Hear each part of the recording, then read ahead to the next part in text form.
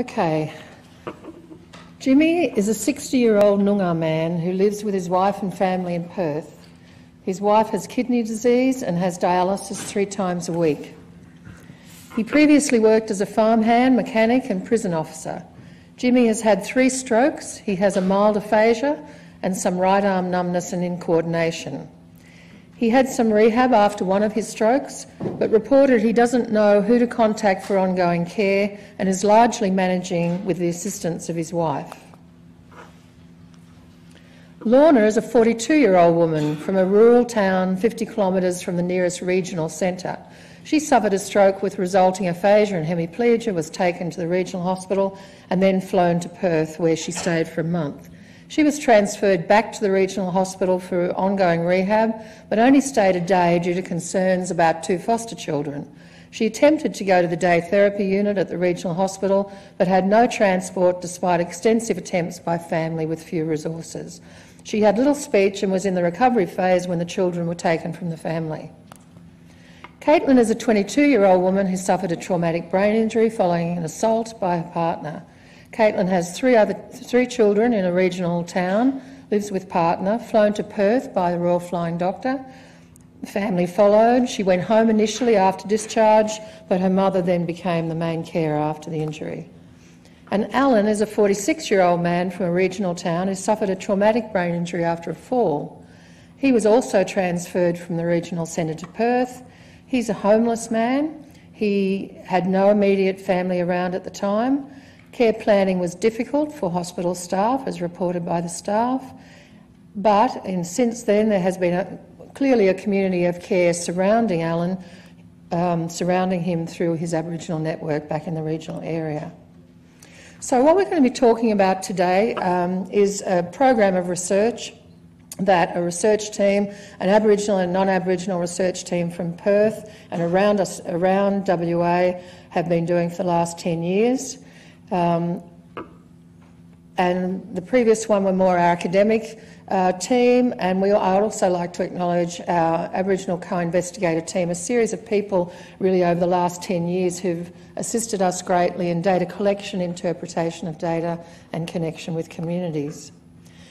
So for the background, the incidence of both stroke and traumatic brain injury is up to 3 times higher in Aboriginal Australians, and this is felt to be an underestimation. Services to Aboriginal people with brain injury have significant gaps, but some reports recently say things are improving, but we know from our own work in WA there are still huge gaps, and we'll talk about some of those today. And we certainly know that Aboriginal people are underrepresented in most rehab services. That's certainly the case in WA and reportedly in other areas of Australia as well, in other states. Part of our work has been getting epidemiological data on Aboriginal people with brain injury, which wasn't available at all before 2010, and those statistics were mainly on mortality and morbidity. Our data are some of the first that look into people's actual experiences of the brain injury. But these are still some stats. So from this one, I guess you can take that in each age group, so Aboriginal people were overrepresented. In each age group, Aboriginal stroke patients had higher levels of comorbidities. There were a lot of people with diabetes, kidney disease, a lot of other things apart from the brain injury they were dealing with. They were more likely to be female than non-Aboriginal people with stroke. And the other interesting thing here is, that's cut off a little bit here, is that at least 50% of Aboriginal people live in remote or very remote areas of WA, compared to about 8% of non-Aboriginal Australians. The traumatic brain injury picture is similar, with a lot of people living in remote and very remote areas, 56% compared to 10%. Higher degree of other issues to deal with traumatic brain injury. One of the differences is in terms of cause. Assault is a lot higher in Aboriginal populations than the non-Aboriginal populations. But of interest is that a lot of the injuries are lower severity, And there's a lot of reasons for that, and some of the work that John was talking about this morning with multiple injuries apply to some of the people that we've interviewed in our work. So our projects have been going, as I said, for 10 years. It's a program of research that follows on from each other, which is really important when you're working with Aboriginal communities and providing some continuity from one project to the next. And we'll talk later about our current project that's been directly informed by the work we've done over the last 10 years. And the project that we're going to talk about today is Healing Right Way, or towards the end in red. And it's come from a lot of different projects, but one of the key ones was called Missing Voices. And that was the first project in Australia that has been that dealt with people with communication disorders, Aboriginal people with communication disorders specifically. Juli did a project earlier on in 2004 with people with stroke in the Midwest area of WA.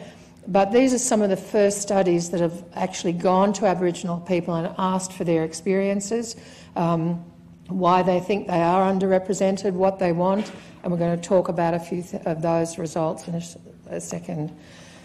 We undertook qualitative and quantitative research in this regard, and the qualitative findings that I'll focus on now were that Aboriginal patients experienced a lot of communication barriers, lack of Aboriginal liaison officers. There were very complex pathways, which there are for everyone, but especially for many Aboriginal people with issues that we'll discuss as we go. Health professionals we also spoke to who said they felt underconfident working with Aboriginal families and they wanted more culturally appropriate resources. And there was also, we found that was very clear, a disconnection between the largely Aboriginal health workforce and the Aboriginal patients who were needing services and wanting services. And that incurred a lot of issues that are ongoing. Okay. I don't know if you can see it. Yep. Wendell, so some of the recommendations that Aboriginal people had put forward that they would like to see. Probably the primary one was just having more Aboriginal people in the space. There are not many Aboriginal people working in the rehab space or around the diagnosis areas. I live in Broome in Western Australia, and that is something every day that we see and face is how to get better services and accessibility for people in very remote areas where transport and other things are of the utmost importance, let alone when we do get people out there, having the right people who can actually communicate effectively and provide that understanding. So we're still quite a long way from that, but that's some of the issues people are really facing. Also around the flexibility. For example, people coming into town and having very limited amounts of time or ways to get to the health services is the other issue people are facing. One of the other points that came out from Aboriginal families and people was just also about more family involvement, you know, because when people are going into the home, they're not getting that support or people don't know how to provide that support. So actually spending time on having patient-centred care, but also that family wraparound that's always there. Oh, we need to go back.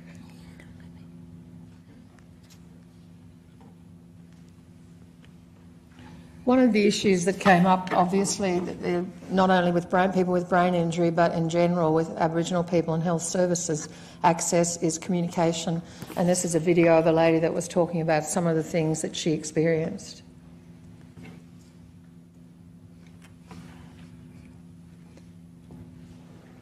If we can get it on.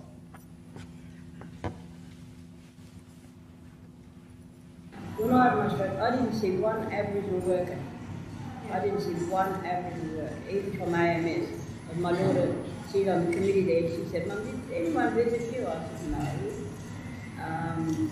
There was no I think that's the kind of support you need. And after time, you've got this white fellow there, and they're giving you the technical side of it, or the medical side of it, and you haven't got anybody there to advise you to do like an explanation of what that's all about. Because I don't care no matter where you come from, black fella needs that kind of follow-up, that kind of person to advise them and say, look, do you understand what they're talking about? You know, and 9 times out of 10, a lot of us don't. And you know, I'm no illiterate. You know, I know white man's talk. I know how to talk back to them. But sometimes you get these men that they get, or women, they just go on and on. You know, you feel like saying, "Oh, will you shut up for a minute?" And you're like saying that.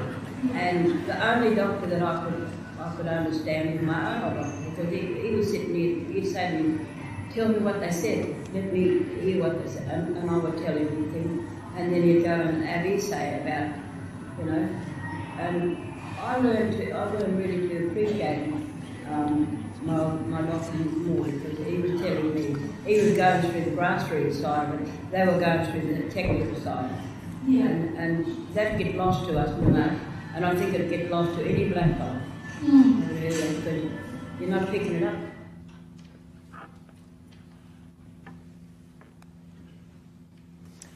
Unfortunately, the bottom bit of that's a little bit chopped off.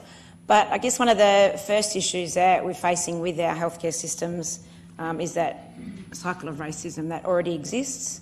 And unless we start unpacking that, we can't actually hope to provide a better service. So one of the framings for the work that we do in this space is around the context of cultural security. And this is something that I've been working in all my life, I'd say, where I've lived and brought up. And one of the projects that I had to do many years ago was try and make sense of all of those frameworks and words in the cultural space so that it could make sense in a practical way. And so I came up with some concepts around cultural security, and there's a bit of a definition there, but basically it's about people being able to move in and out of our health service space without being compromised in any way around their cultural and worldview and what they come in with, so we're not imposing. The layers within cultural security are very much cumulative, so things like cultural awareness is still important, and then the next layer up, if you like, is cultural safety, which is a Māori term, and we've used the context from the Māori nurses who developed cultural safety, but Australia is quite different. Our context is not the same. We don't have a treaty of Waitangi, we don't have a lot of things that are evident in New Zealand, therefore we needed something a little bit different. So the terminology came around cultural safety, and you may have heard lots of other terms in the cultural space. One of the other ones that's used a lot in health services is cultural competence, and the reason that we don't use that terminology is because that is it's very subjective and it's based on somebody else's opinion, and really who else could say that you are culturally competent apart from perhaps an elder or somebody in that space. So we've changed the framework of policies and documentation that we put into the health space, and it's slowly evolving, probably more renowned in WA than over on the East Coast, but the language is changing. You'll also see that terminology, cultural security, you'll see that more and more now in government speak and documents, so it's getting there. So what we did was kind of flip that little diagram as well and look at how the Aboriginal person with the brain injury is situated within the context of the health service, and also making sure that we've got those wider supports of the social and family, and also that the wider issues around society. So this kind of talks to us about how we have to keep the person at the centre, but all of those other elements are so important in rehabilitation and diagnosis for our communities and our people. There's many assumptions in the Aboriginal health space, and there's lots in the acquired communication disorder space. So one of the biggest myths is that Aboriginal people don't want services. So, you know, oh, those fellas didn't turn up, they don't actually want these services. That's it's very far from the truth. People want services, but in a culturally secure way. They would like to see Aboriginal people involved in delivering services. They would like services to take into account their commitments and cultural needs, as well as things like locational disadvantage that people have. And also in the rehab space, people sort of comment a lot about, well, these fellas want me to do all these exercises, but they don't know, you know, where I live, and those things are not achievable for me. So it's about having that level of reality for people that's often not there, and our practitioners in services often don't have that knowledge, or don't have somebody to go to get that knowledge, or don't utilise the people that are there. They're sort of underutilised as well. The other one is about that comorbidity and family having lots of other issues to sort out, as well as perhaps somebody coming back into the family unit that needs lots of special support. It's also about us having much better assessment tools than we've got, and we'll touch a bit more on that in a minute. The other one that came up a lot was people wanting to be home. So a lot of our community members are flown from, say where I live in Broome, Yarra country, they get flown to Perth, you know, nearly 3,000 kilometres away, and people just want to get back home. They don't want to be stuck in the city or in a very foreign environment for very long. But it should mean that, you know, the follow-up services when people go back to their homes is a lot better, because people often, that's the point where they drop off that rehab list, or they drop off because they can't access telehealth and other, even, you know, quite innovative ways to deliver. It's not always so easy. Yeah, we've kind of mentioned that one. So just a couple of points back on the assessment tools. You know, the way that we've been doing business in this space has been quite unethical, not having really culturally appropriate tools to utilise. We've also had tools that have not been validated by Aboriginal people. So for many years, a lot of the diagnostic tools being used have never been validated in an Aboriginal space. And we've been fortunate to be able to do a fair bit of work on that, which Beth will go into. The other thing is probably around that concept of worldview. So again, thinking about the context that that person's going back to or lives in, and how do we really get better services around assessment for Aboriginal people. So the worldview is very important, and without involving Aboriginal people in this type of research and space directly, rather than always being the receivers, you know, we can't really make a lot of headway there, and it's been great to work with Beth and everybody on these projects. Great. And Juli alluded to the fact that we've developed a communication disorder assessment tool, but there are numerous other tools being developed, quality of life, cognitive assessments. So really we have, as clinicians, we have and researchers, we have an ethical responsibility to find out about those tools and use appropriate ones.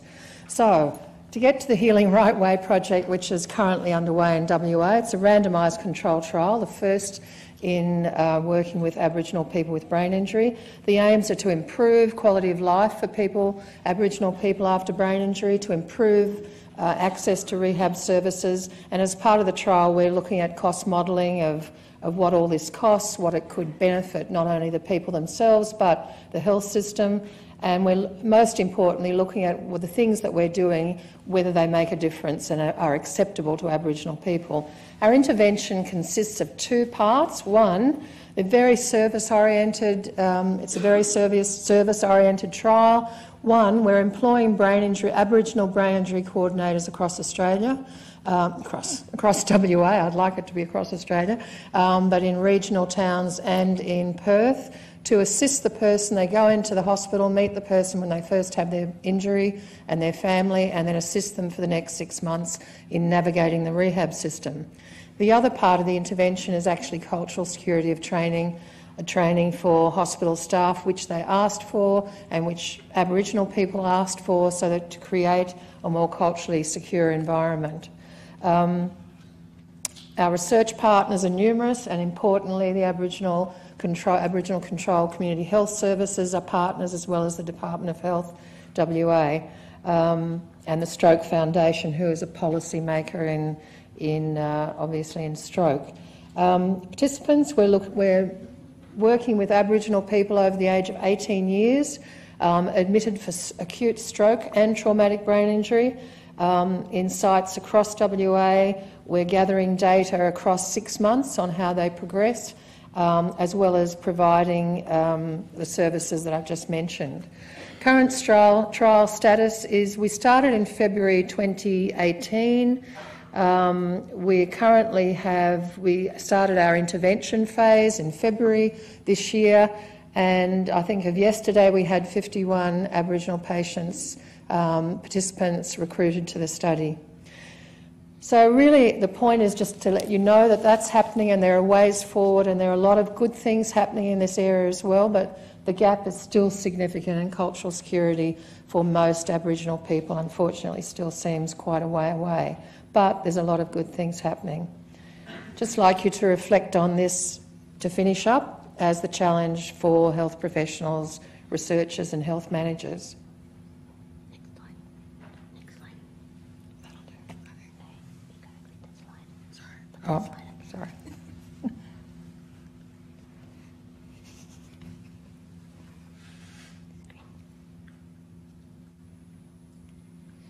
And if anyone would like any references, you can contact Juli or me.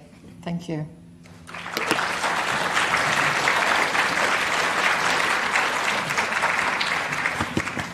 What I should have said in my introduction to this session was the way that I'd imagined it would take place is that each of the presenters would talk for 25 minutes and there'd be a dedicated 10 minutes for question and answer. But if there is a question for Beth and Juli that simply cannot wait 25 minutes, then raise your hand now or hereafter hold your peace. In that case, I'd like to introduce Dr. Howard Flavell. He's a rehabilitation medicine physician who has worked in the Northern Territory for 25 years. He has special interest in traumatic brain injury and runs a weekly head injury clinic at Palmerston Regional Hospital. Please welcome Howard.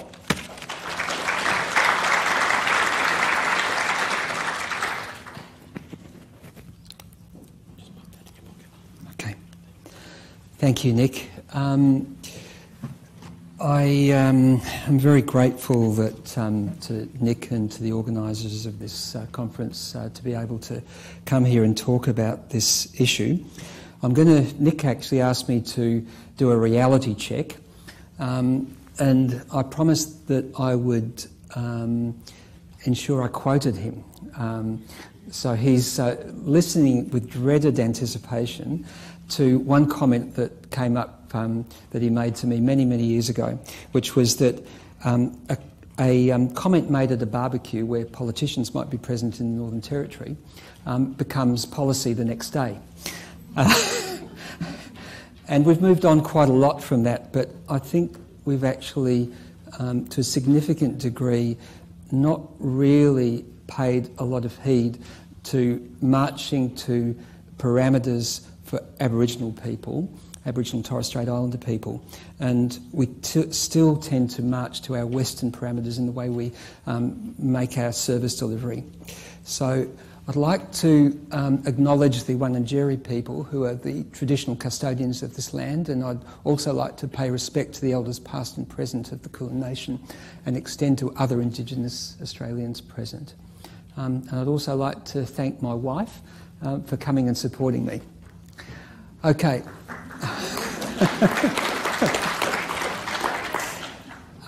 So this pixelated picture shows the destruction that happened after Cyclone Tracy in 1974.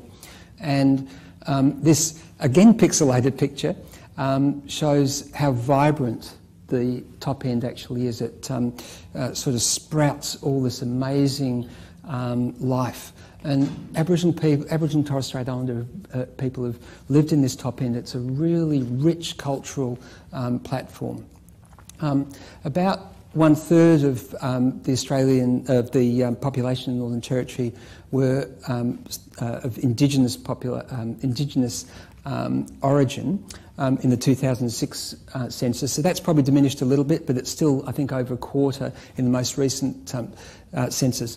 And that figure dwarfs all the other jurisdictions. So for us in the Northern Territory, we really need to try and get our interface with Aboriginal and Torres Strait Islander people right. When I first started up in the Northern Territory some 25 years ago, Doug and Laura Crefting, who were actually two workers who'd been working in community-based rehabilitation. And I thought community-based rehabilitation would be a really good platform to actually try and develop services, giving local communities a voice in the way that they developed and had services. So they came and made a number of observations, and I think even though it's 20 odd years ago, it's still, I think we should still pay a lot of heed to what they actually said. So Aboriginal people know themselves as a member of a family, clan, tribe, community, and through their relationship with their land. They do not know themselves as individuals in the European sense. So basically, what's being said here is that when Aboriginal people move outside of their communities, they actually are isolated, and it's a very different scenario to what we actually think of ourselves in the Euro-Australian sense. So decisions are often for remote Aboriginal people, Aboriginal Torres Strait Islander people, are often made by the community rather than by the individual. Very different to the way that we actually view our services. And so these two fundamentally different ways of defining self have a very significant impact on service delivery. And it's very difficult to take this individualistic pathway when you're delivering services, and yet we do it all the time in our health system. The lifestyle of our Aboriginal and Torres Strait Islander people in the remote setting is so different. Basically, the way of life is based on a very close relationship with land and natural world and their spirituality, spiritual connections. Their lives move to the rhythm of the seasons and other natural events. These are observations that Doug and Laura Crefting made. And they don't regulate their lives by schedules and regular hours of work. And institutional job opportunities are really not there in remote communities. So this is just a picture from ABC website, just showing you this land that we live in up in the Northern Territory. It's a beautiful land, and if you live in this setting, for Aboriginal people, they are just so closely connected to this. And I stand here a bit humbled because I'm a Western fella, I'm a white fella, and I mean it would be really nice to have more cultural interface, and I think I'm a bit remiss in terms of trying to reach out in that. So often, and this I think just was a good reflection for me, just when we're trying to make rehabilitation appointments that have to happen at 11 o'clock on a Wednesday morning each week. And really, you know, the Aboriginal people think in a very different way.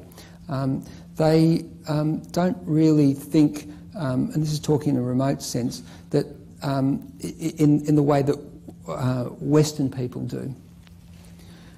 And their spiritual relationship to each other and to the world is the most important aspect of their lives. And this just comes back time and time again. And in the Western medical sense, I just get so aware sometimes that I trample over these values.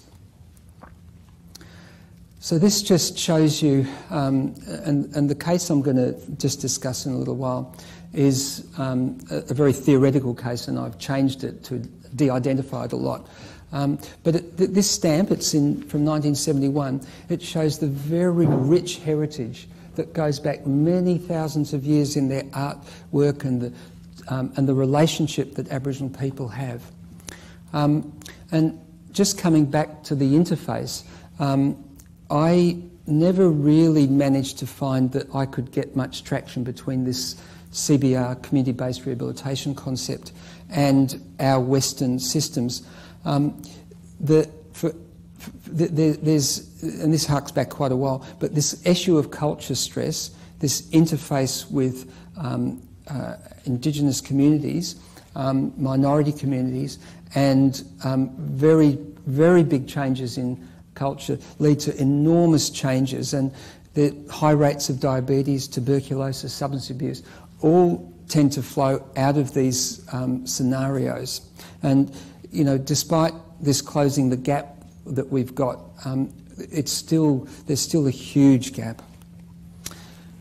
So let's go on to the case of Mr. XY. Now, just bear in mind, I have no solutions. I just portray the dilemmas that I have faced, and this is just based on a real case, but also just exemplifies the difficulties that exist. So this man was a 40-year-old Indigenous man. It's very heavily de-identified, this case. And he was admitted to Royal Darwin Hospital in early 2015. He was hit by a car whilst reportedly intoxicated. The brain CT scan showed a severe injury, and he ended up being intubated and was in the intensive care unit. He had a history of seizure disorder. It was probably thought to be due to long-term alcohol use, and had had a history of facial injuries and fractures. Whilst he was an inpatient, he was agitated, and he was managed with a concoction of medications. So he came along to have a neuropsychology assessment. Now, assessing cognitive function in remote Aboriginal people is really very difficult, and it's probably highlighted a bit by what happened. So he said that he'd been knocked over by a Hilux, but I got up and walked away. He said he'd been dizzy but not unconscious, and he felt no different to how he was before the injury, apart from admitting to a quick temper. He said he wished to go home and care for his family. He completed a few of the sub-tests in the 40 minutes that he could tolerate, and goodness knows how he actually tolerated this very artificial framework for 40 minutes, but he did. And then he said he was tired and walked out. He invited the person, the neuropsychologist, to visit him on the ward before he left the territory. His best subtest results indicated general intellectuality at the borderline level, achieving scores in subtests of visuoconstruction, immediate attention, etc. But his responses on visual processing and recognition of whole-part relationships took much longer than the allocated time and would have substantially reduced his score in those levels. He could process basic patterns if he had sufficient time, but comprehension of everyday community-based problems and their solutions was poor. No ability to verbalise why many foods needed to be cooked or what money is used for. Western constructs. And the conclusion was that he'd suffered an extremely severe brain injury, and the feeling was that he remained in post-traumatic amnesia, therefore being in a chronic amnestic state, whereby he was unable to consistently orientate himself or remember basic information. So the comment, and I think this was quite pertinent, that was he could get easily overwhelmed by even simple cognitive demands. That was reinforced by an occupational therapist, and he had profoundly poor insight into his current and future needs, with executive function issues indicating he would have difficulty solving even the most basic of community-based problems. And pertinently, this included the means to protect himself from further harm through alcohol consumption. So just a bit more background on him. He I've theoretically said that he's from Owen Pelly, and I'll just explain a little bit about where Owen Pelly is. He'd achieved year 10 at school.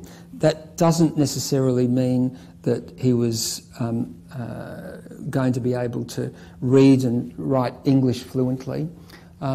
He worked as a labourer for CDEP, that's the work for the dole program that was in existence effectively, and he had a wife and 2 children, but he'd moved subsequently to the long grass, and I'll actually just define that in a tick. Owen Pelly, Gumbalanya, is several hours east of Darwin, and it's got a population of about 1,200. It's a tarmac road to the East Alligator River, and then you actually have to go via dirt after you cross the East Alligator River, and it's often cut off during the wet season. This is a map of all the different communities in the Northern Territory, and probably doesn't include some of the outstations. Darwin's here, Owen Pelly I think is out here somewhere. It's a significant way away. And this just shows the richness of Aboriginal languages, and some of you may have seen this before. These are all the different Aboriginal languages that exist in Australia. Isn't it an incredibly diverse and rich scenario? And look at the concentration up here in the top end. Many Aboriginal people speak different languages, and English may not just be a second language, it may be a third, fourth language. And access to interpreters can actually be problematical at times. This is what you do when you come to the East Alligator River. There's a causeway, and now you'll note here that you can fish. Just beware of this little person here, and just beware of what might be lurking around down here. This is the medical centre in Gumbalanya, Owen Pelly, and this is what was in the front yard of someone's house or home in Owen Pelly. A saltwater crocodile sits in the yard of a house at Owen Pelly in Darwin after 2 men found the croc in a popular swimming hole the night before and brought it home. So, coming back to Mr. XY. So, long grass. It's actually, there's very tall grasses that grow around Darwin, and it's actually really awful that basically homeless people actually rest and sleep in the long grass. And it's actually another word for being homeless. And there's nothing romantic about sleeping rough in Darwin. So that's where Mr. XY was. He was in the long grass. He was struck by a vehicle. So he was under the third party. We've got a no-fault scheme in the Northern Territory, and his medical and rehabilitation costs were met. And he was also under the public guardian. He was placed in a group home under 24-hour supervision and absconded repetitively. Do you remember what I said about the neuropsychologist saying that he would be very vulnerable to alcohol? So he was drinking alcohol, and the public guardian was not willing to place him under restrictive practice. And there's an ongoing debate, and we're still defining this as to what constitutes restrictive practice and who's actually responsible for this in the NT. But be that as it may, he was actually absconding, drinking alcohol. And I was actually getting so worried about him, because I could see that something disastrous would happen in this circumstance. And unfortunately, it did happen, and thankfully, he actually only suffered soft tissue injuries when he was struck by a vehicle whilst he was intoxicated. But he continued drinking alcohol. He was essentially homeless then. And then I think TIO, that's our third-party insurer, sort of felt, well, there's some medico-legal issues and duty of care here, so they actually put him in one-to-one care in a hotel room. And that was obviously very expensive. And how culturally appropriate? Well, goodness me. So we actually thought, well, maybe we could actually start some buprenorphine on him, which would help mitigate the issues of him needing to drink alcohol. And that was done with guardian consent. And lo and behold, he has not had any further alcohol since that time. And that's been a really fantastic outcome. But then the guardians said, should this be restrictive practice? And therein lies some of the ethical and the tension between what you need to do in terms of duty of care and doing the right thing for people and then trying to curtail liberties. It's really difficult. So he continues to live in a 2-bedroomed unit, and he has one-to-one 24/7 support with a view to trying for him to become more community integrated. A behavioural management plan is still in the throes of being constructed, and I can talk about the issues that have really cropped up with that. Difficulty accessing funds for him to go back to his original community, but the NDIS have come in to assist with this, and he's actually started having successful visits to his family, which he very, very much appreciates, and so it's sort of been a successful outcome. I really have no solutions to this. I mean, I think that we go back to lots of political issues, no treaty, political voices, Aboriginal people having says in their service delivery, lots and lots of issues that come up.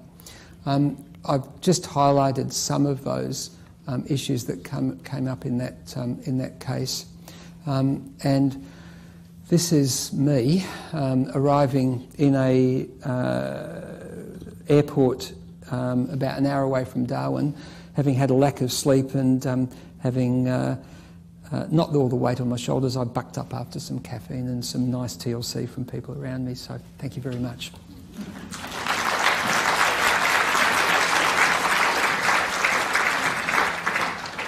And we have plenty of time for questions for Howard, for Beth and for Juli. Are there any questions? If so, raise your hand. And if you can say where you're from and your name, that would be great. There are a couple of questions up the back. Samantha Burns from Diverge Consulting. I was just really interested to understand what, Beth, you were talking about earlier, cultural security. If you could give us a bit of an understanding about what you mean by cultural security. Come up here. Probably, do the three of you want to stand around here, perhaps? I may. The cultural security is a concept that we've been using in health services and health service provision for quite a long time. So it was designed by myself, an Aboriginal person, with the community, and it talks to the fact that we need certain things in place to achieve cultural security and what they look like. So we actually do a cultural security audit on health services, and that completely unpacks everything right down to policy and right up to the coldface and the interface between Aboriginal people and the health service. So it actually works as a bit of a roadmap for health services, and I also use it in the research space a lot. And in this context, we look at cultural security because we need a framework or something to counteract that bigger global issues that we face in health service provision for Aboriginal people around racism and worldview and all these concepts that we keep hearing about and talking about, but practically people don't understand what that means. And I guess this is just a way to try and map that and to try and get health services knowing what they want to do. It's often not from lack of goodwill. People want to provide a better service, but they don't really know how to do that and what that really should look like. So it's a mechanism for all of those things to occur. And the issues that Howard talked about, it's a practical way to try and stem some of those issues for our people.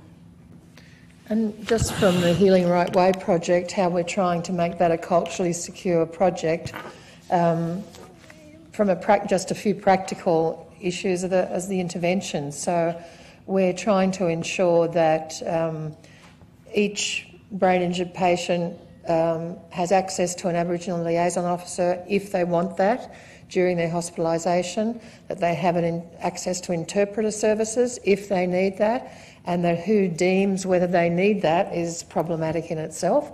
But it's what the person wants, what they need to actually have an experience that is safe, secure, accessible, understandable communication, that health professionals look at aspects like clinical yarning as a term that's being used now, that people are talking about training non-Aboriginal health professionals in better ways to communicate with Aboriginal people. So there are numerous things, as Julie said, that are starting to be mapped, that can be taught and put in place so that it's not just an accident if someone has a reasonably secure experience in hospital. It's policy in that hospital, and it's a guaranteed service that they will receive a culturally secure experience.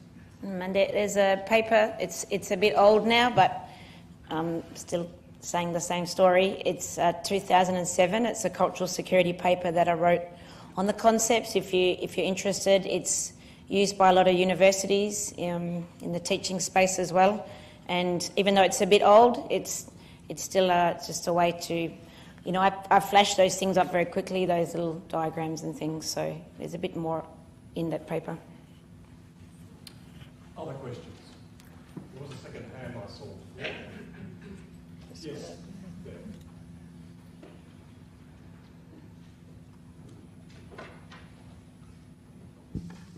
Thank you. Thank you. My name's Janet Brown. I'm an interested family carer.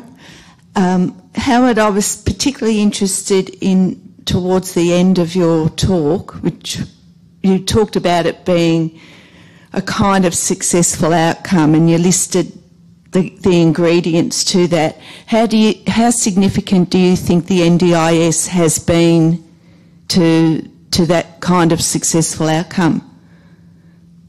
Thank you. Turn this on. I think that the NDIS has proven to be an incredible bureaucratic monolith that's been very difficult to shift. But once you learn the language of the NDIS, it can actually give you a much richer and more appropriate outcome for people who've had brain injuries. And I think that the quality of life constructs that the NDIS has very close to its heart is something that is a bit more estranged from many insurers. So I think that the NDIS actually should help deliver better services for our remote Aboriginal people, and I think that it's going to be a work in progress. There's lots of aspects of the NDIS that disenfranchise Aboriginal people, but I think as we get more skilled, I think we'll actually find that it will be a great resource. And I might just ask Beth and Julie whether they wanted to comment on that. Well, yeah, NDIS is just another thing to navigate for people, and we got many educated Aboriginal people who can't work out that system. So, I don't know that it's ever really going to get to where it's needed, but I see up in the communities a lot of people in a lot of need, and NDIS could potentially really help with that, but people are still trying to work it out. Like I'm going to the NDIS people and they struggle themselves to tell me about it. So, I'm like, I don't know how I'm going to take this to communities and really kind of sell it and get people to utilise it when it just seems that it's very hard to understand, and I think it's very hard to apply. And I think personally, where I live, in the rural and remote areas, I think it's going to completely miss that mark. Yeah, I'd just echo that, and we've had lots of experiences and stories of people having difficulty. I think it has the potential to be good, but as Julie says, it's another, and Howard, it's another huge bureaucracy for people to navigate. So another area that needs to be culturally secure, but is not really quite anywhere near that yet. Yeah. Any other questions? Yes, Leanne.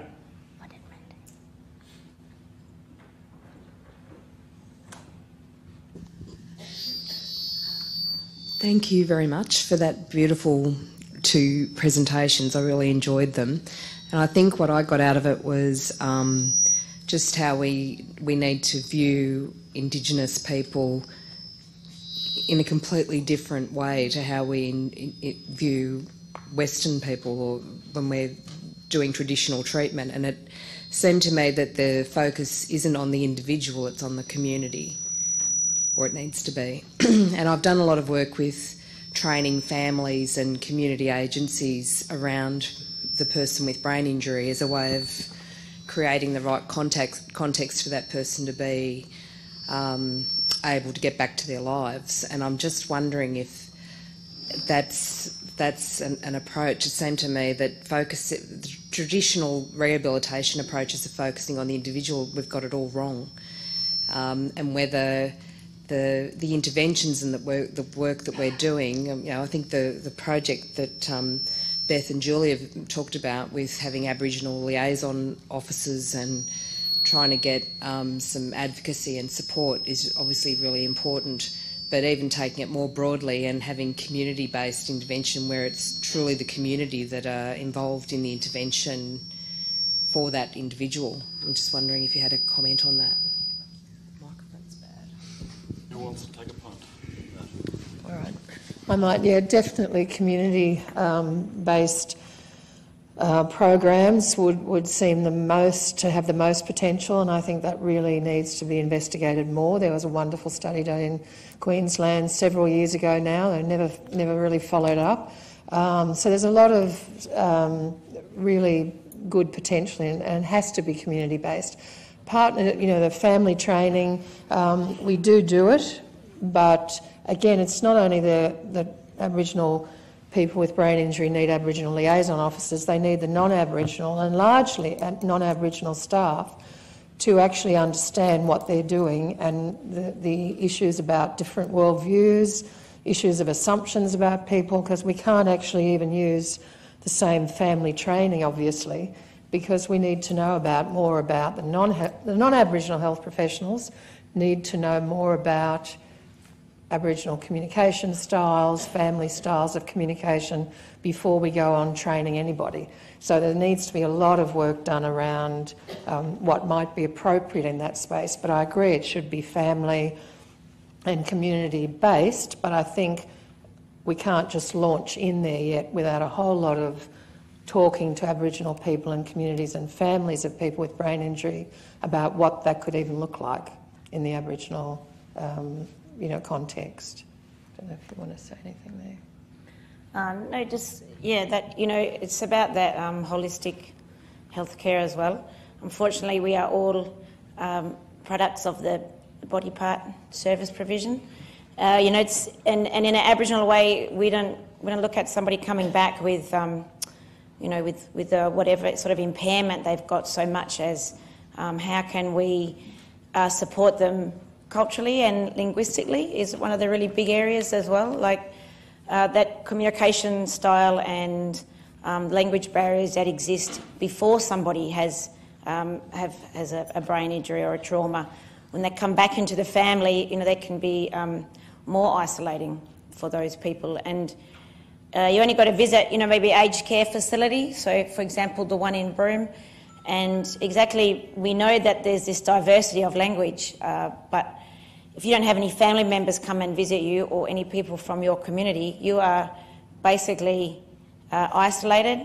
And then if you've got an acquired communication disorder on top of that from trauma or stroke or whatever, you've got another level of isolation. So health services are, they are aware these issues exist, but it's really at what length we can do to involve community and family coming in, and how pleasing it is for Aboriginal people that are feeling isolated just to see another Aboriginal person is enough sometimes, you know, and that's what people tell us. They want to see more Aboriginal people in the health service. They want to have services delivered by other Aboriginal people or those guys involved in the loop at least.